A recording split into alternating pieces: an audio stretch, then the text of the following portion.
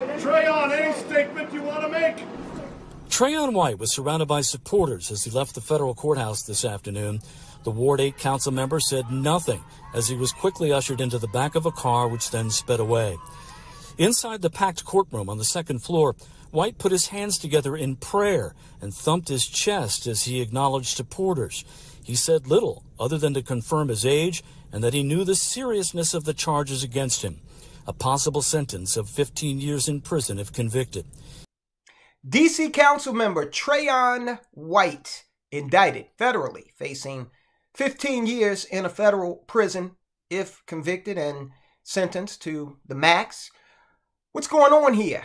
All right, we'll get into it. We'll show you how the FBI actually has tape of him. He's on hidden camera, and they are making allegations about what is seen on that video.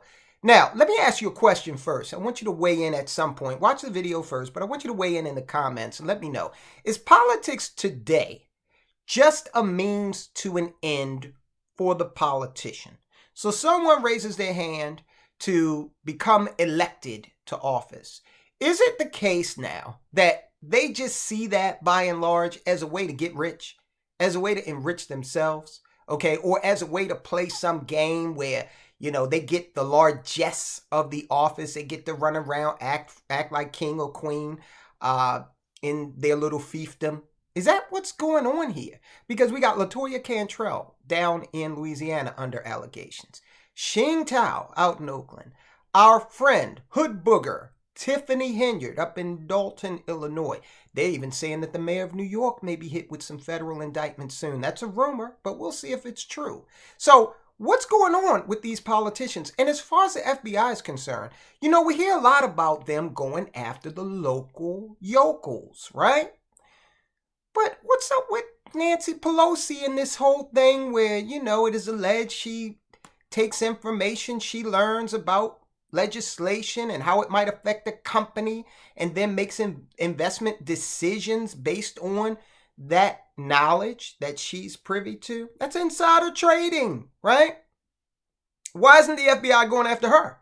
Or Joe Biden, for example. You know, he's got some impeachable offenses that have been uncovered that says that he's enriched himself and his family at the expense of the tax-paying citizens. So why aren't the FBI going after those big fish? Why just the little fish, right?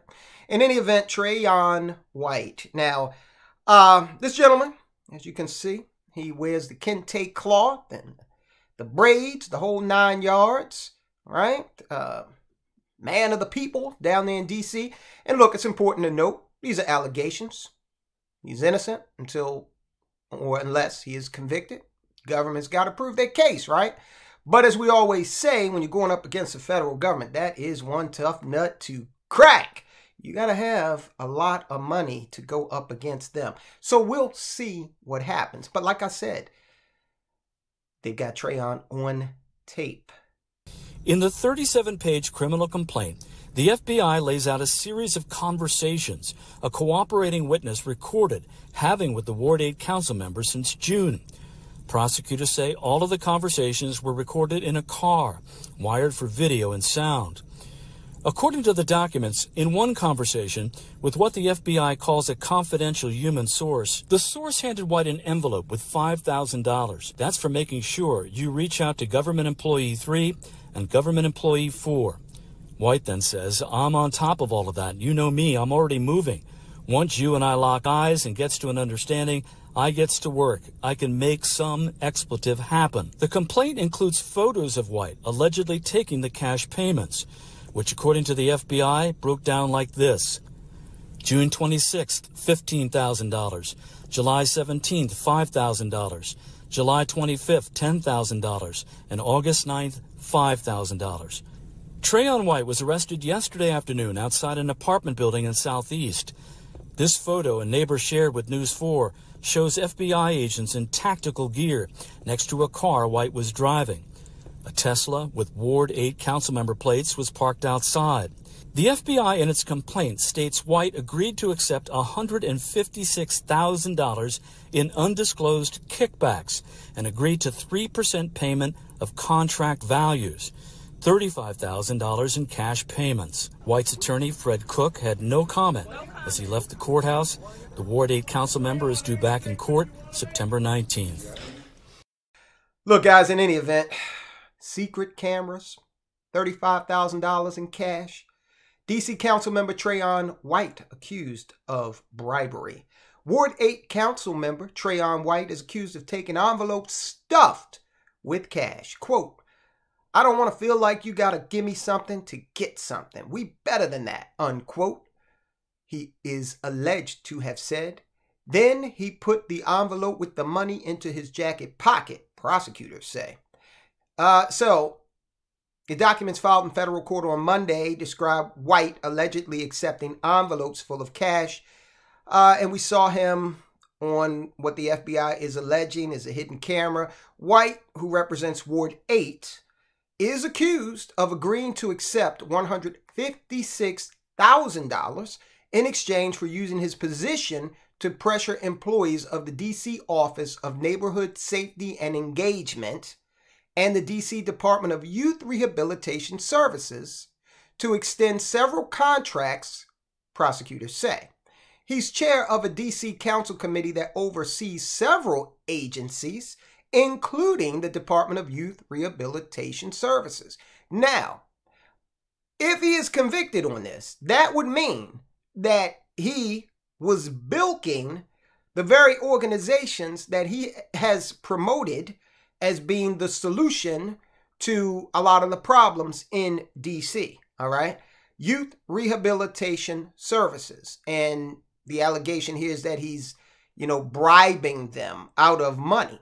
White accepted cash payments of $35,000 on 4 occasions, prosecutors say. White's office released a statement a few days ago, said, quote, "We recognize the seriousness of this matter. We want to assure Ward 8 residents that stakeholders that our office remains fully operational and steadfast in our commitment to serving the public," unquote. Now, I want you to notice something. If you follow the videos on this channel where we profile Tiffany Henyard, I want you to notice how a difference here in how Trayon White is handling the situation. He's not out there talking himself. He's got a statement that's been released by his office addressing community concerns. He's got his attorney who is so far saying that he has no comment. And that's natural. You want to get in as an attorney, I would imagine, and sort through things and, not say anything that might be detrimental to the client. But White is, let's just say he is observing his right to remain silent, which is very smart, okay? Not so much with a person like Tiffany Henyard, right? She's a unique case. White appeared in a packed federal courtroom on Monday afternoon. He did not enter a plea at his initial appearance.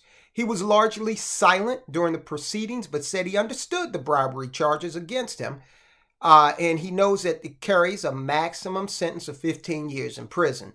He folded his hands in prayer, which I would do too if I was sitting in a federal courthouse at the defendant's table. Under the conditions of his release, White had to surrender his passport and any firearms. He must notify pretrial services if he plans to travel outside the D.C. area. White had no comment, smart, on News 4 video captured the moment he left the courthouse, and he was ushered into a car. Ward 8 supporters chanted as White was driven away. White's lawyer also declined to comment on the case. White is due back in court on September 19th. Now, his constituents, some of them were profiled, and many of them had positive things to say about him. All right, apparently he was very instrumental in making sure that the grocery store stayed in that area. That grocery store has been plagued with theft. And they wanted to move because they were like, hey, the game here is to make money. This is a grocery store. Our margins are pre-tax only 2.2% anyway. And we're watching inventory fly out of the door, okay? Apparently, White sat down and was instrumental in convincing them to stay. I don't know, how he accomplished that, but, hey, that's a feat, all right? Now, the other thing I want to say is, listen, I don't have a dog in this fight. I don't know this guy. I don't live in D.C. I don't vote for him. Knowing his politics, I wouldn't vote for him. But I am always cautious with regard to the FBI. Remember, the FBI is the same organization under J. Edgar Hoover, study that guy, right, who sent Martin Luther King Jr. a letter encouraging him to commit sideways. Okay, yes, the FBI did that. So there was some media, some movies that came out about them. Mississippi Burning, great movie with Gene Hackman and Willem Dafoe, that kind of painted them in a better light, did a lot for their reputation, okay, to burnish their reputation. But the fact of the matter is, in many ways, they still operate with the legacy of J. Edgar Hoover, okay? So just because someone's indicted doesn't necessarily mean that they are guilty. They do have a presumption of innocence. And now, look, I'm no attorney, but the video ain't looking good for the home team, in my opinion.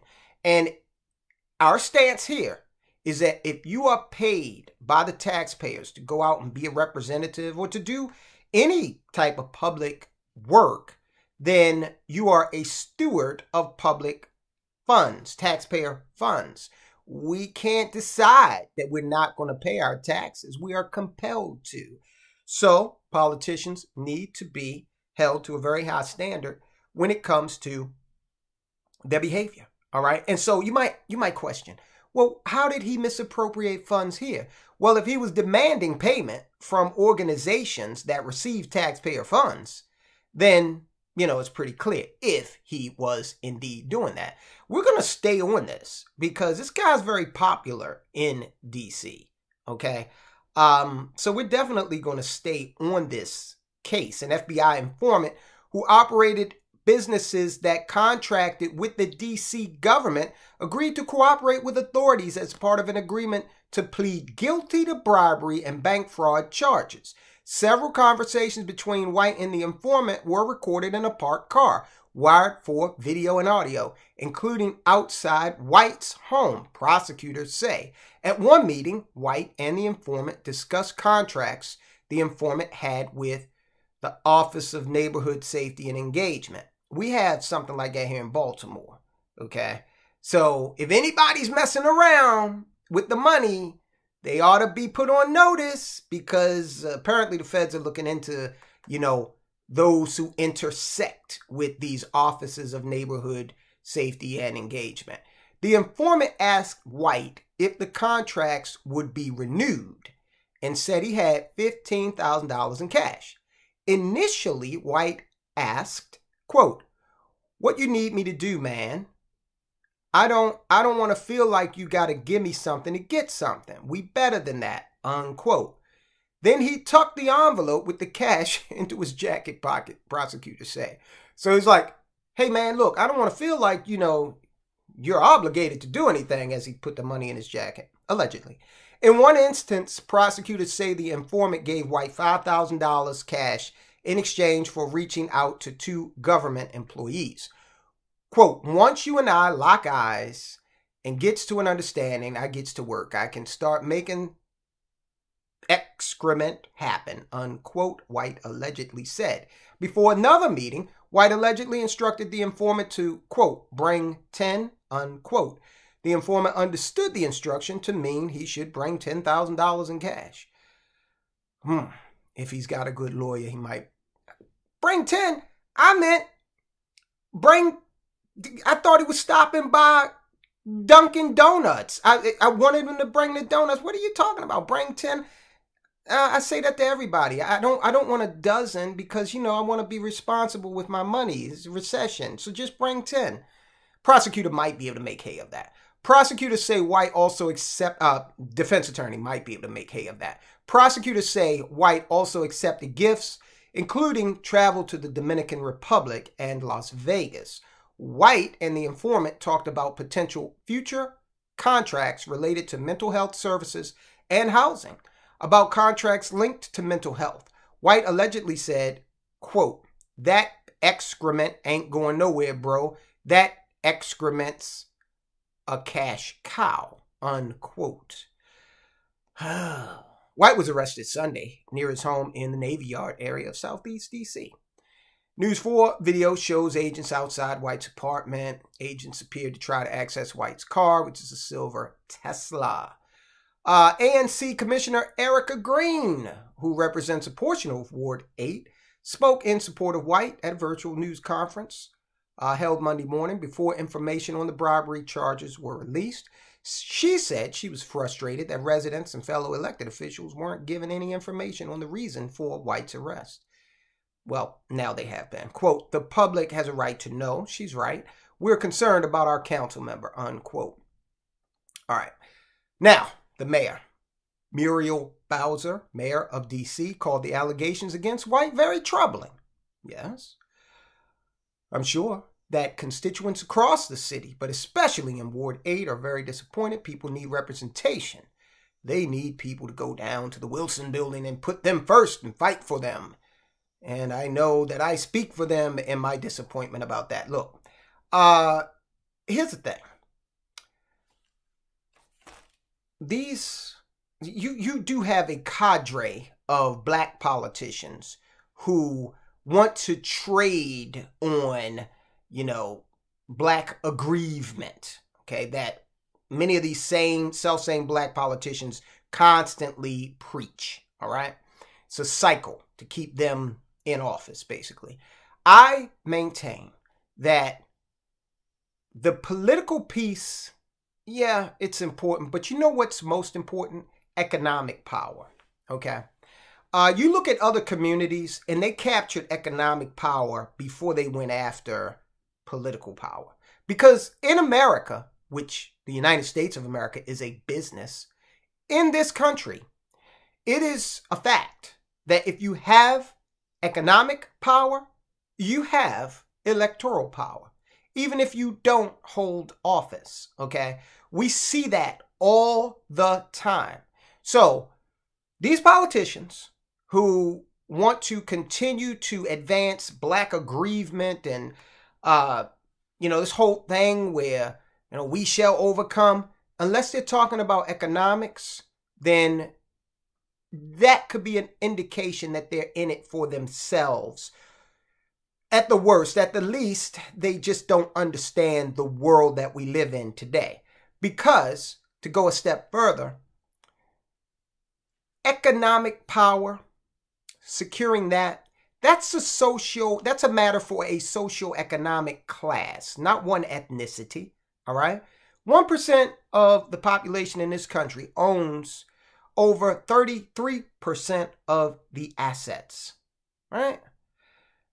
We need to democratize that. And the only way we start to do that is to focus on economics, and not by allegedly taking bribes for one person to advance themselves economically, but for a socioeconomic class, not just one ethnicity, a socioeconomic class to understand that by and large, we've been sold a bill of goods, okay? We've been marketed to, large swaths of the American population have been convinced to buy liabilities instead of assets, okay? We need to change that. So I just wanted to add that, because this whole thing where, we're so focused on politicians and politics being the answer. No, money's the answer. Okay, now, listen, I know I'm a very spiritual person. I, am devout in my observation of a higher power. But the Bible says, render unto Caesar that which is Caesar's. So I think here on this earth, when we've got to feed our families and we've got to, shelter ourselves and our families, then we need to stop focusing on these self-serving politicians. And it remains to be seen as to whether or not Trayon White is one of those. But we need to stop focusing on them and getting so lathered up about politics. and start purchasing quality assets.